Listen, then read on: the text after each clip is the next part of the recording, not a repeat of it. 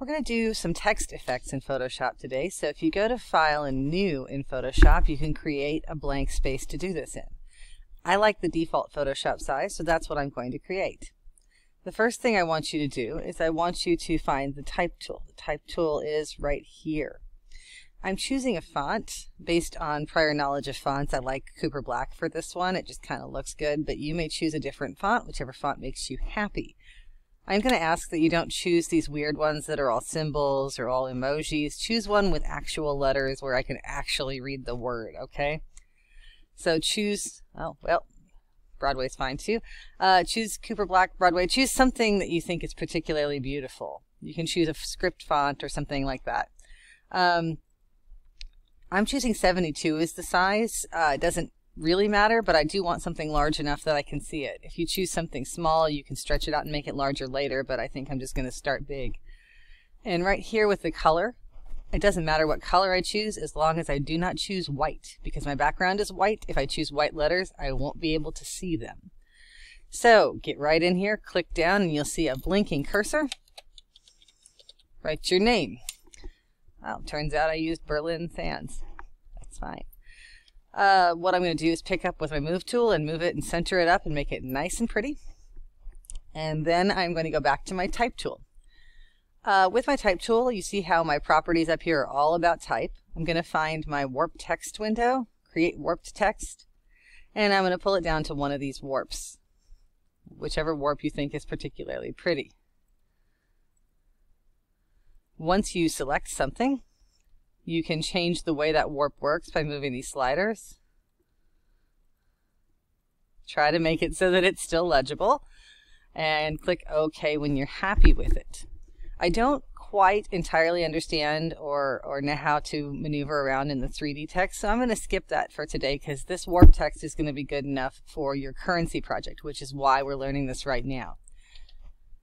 A couple more things we're going to do. We're going to add a mask to it, an outline, and a background. So for grading this, I want to check for a warp, a mask, an outline, and a background. This is the first part of what I'm grading you on today. The mask is going to come from a pattern. So if you just go to Google and type in some kind of pattern, I went to go find a polka dot pattern. You can find stripes or some sort of rainbow pattern or whatever pattern you like. I would not recommend using a person's face or an animal or something because when you do the mask, it's not really visible what you've done. So save a pattern and open that pattern up in Photoshop. Now you're going to select it, so you can either take a marquee and drag around, you can go to Select All, or you can hit Control A. Once you've got that, you'll take your Move tool, pick it up, drag it to the window you've been working in, and pull it back down. It's not large enough, so Edit Free Transform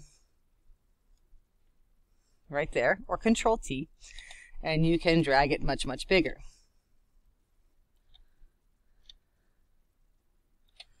Once you hit Enter, the transform will stick, and I've covered up my word. So the second thing I wanted you to do is a mask. I'm going to come over here to my Layers panel.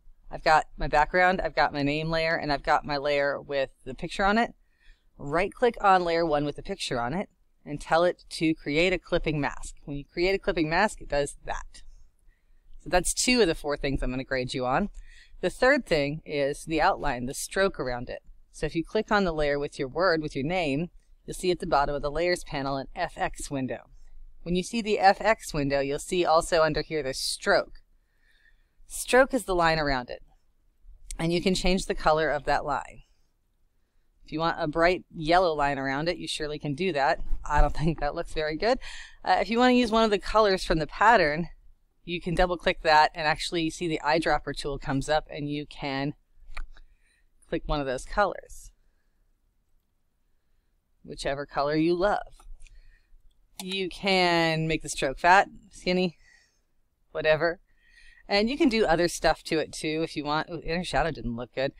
You can do bevel and emboss, whatever other effects you like. But I do want to see a line around it. So click OK when you've got that, and you can see here that that's bevel and emboss. That's the stroke. You can move the little eyeballs, and you can see what you've got. So that's 3 of the 4 things I wanted from you. And now I want to get to the background.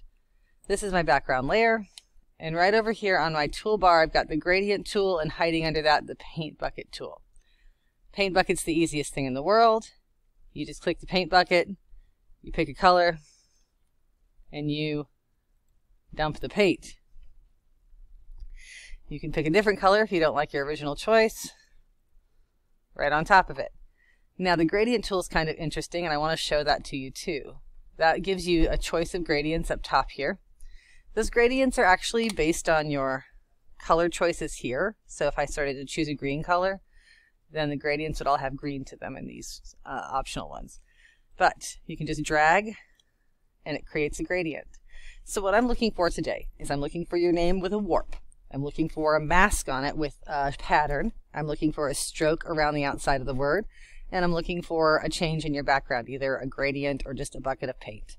Show me that, and then I think you're ready to start on your currency.